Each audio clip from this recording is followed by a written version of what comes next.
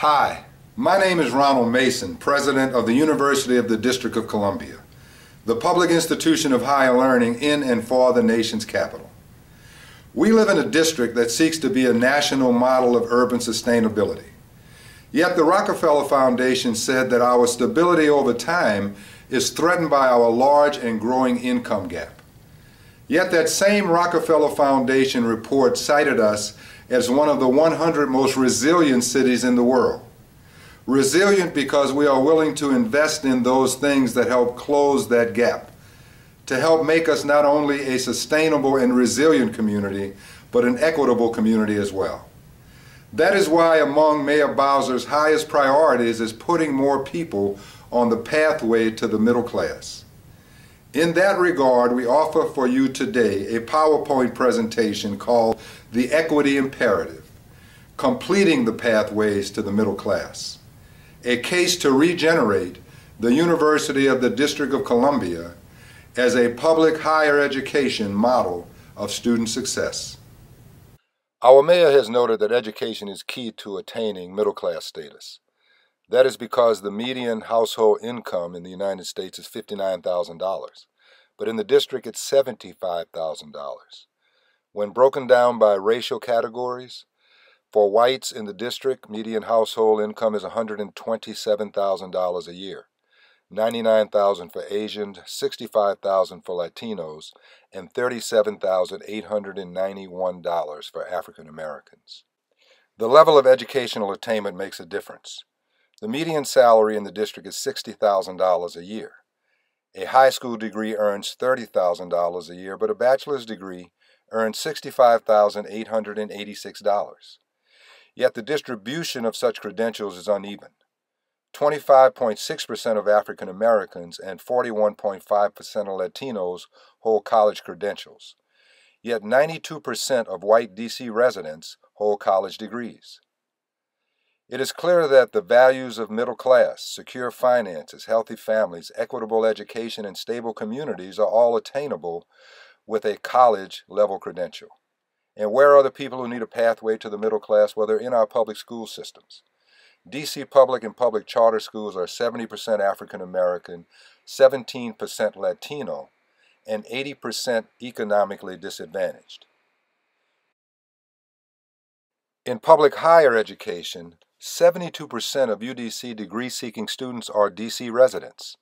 60% of them are African American, 10% are Latino, and 40% are economically disadvantaged. Thus, their pathway to the middle class is incomplete.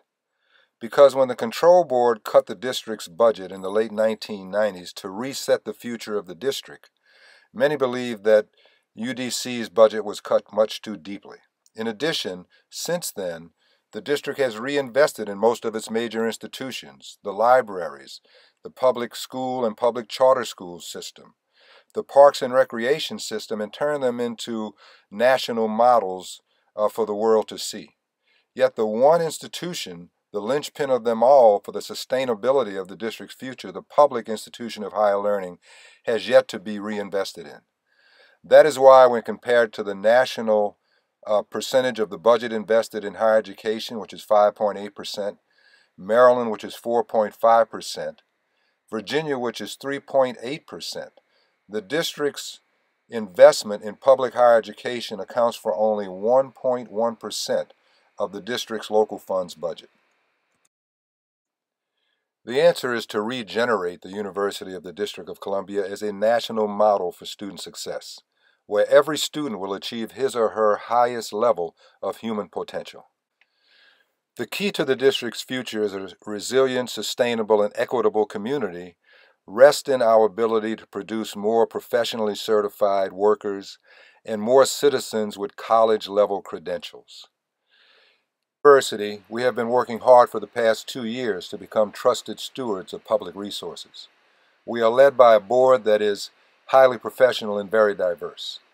Our management at the highest levels has been replaced with highly qualified, nationally competitive leaders.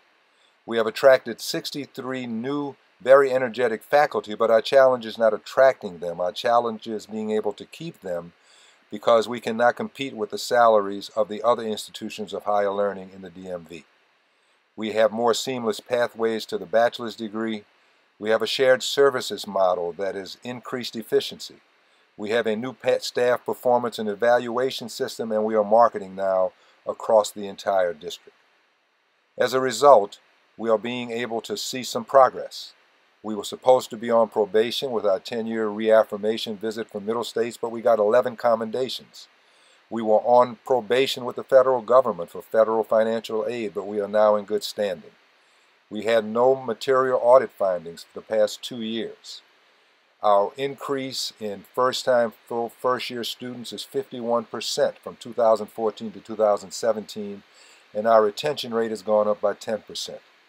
We started DC Up for high performers from DC public and public charter schools. We thought we would get 6 in the first year. We had 48 the first year, and in the second year we had 108. We settled our adjunct faculty union contract for the first time, and we also started our first PhD program. As a result, we've been getting national recognition for our work. We are number 99 out of 2,600 plus institutions in the country for upward mobility. That compares the salaries of our graduates to the salaries of their parents. We are the number 1 community college in the DMV, even though technically we do not have a community college. We have a branch campus that we call a community college. We are number 6 clinical program in the nation, behind number 5 Yale, the number 10 HBCU in the nation. We are the least expensive university in the DMV, and we're number 1 in DC according to rankings of tuition, financial aid, degree options, and student success metrics. We are the only public university in and for the nation's capital, the only exclusively urban land-grant institution in the country, and UDC is unique in that we have 3 doors in. We have the workforce training door, we have the open admissions door, and we have the selective admissions door on the Van Ness campus. And these are stackable credentials such that every door can lead to the next door. You can come in through the workforce door and end up with a bachelor's degree. Yet, our challenges are great. We have insufficient personnel and personnel skills. We have old technology. Our servers are 20 years old. We have a 50-year-old infrastructure with pipes and wiring and heating and cooling systems that are totally outdated. Some of our classrooms have chalk and blackboards, and we have no student housing, which is an educational challenge for many of the students that we serve. Yet we have an overarching strategy. As the pinnacle of the District of Columbia public system of higher education, we will support the district in its continuing effort to be the model of a sustainable, resilient, and equitable community. We will create solutions to urban problems, train and support an exemplary workforce at all levels and in all sectors, and develop transformative ethical leaders, thus improving access to economic opportunity for all. Our first goal in that effort is to establish UDC as a public university model of urban student success. Our second goal is to increase the number of UDC degree and workforce credentialed graduates. Our third goal is to graduate transformative urban leaders who are also lifelong learners.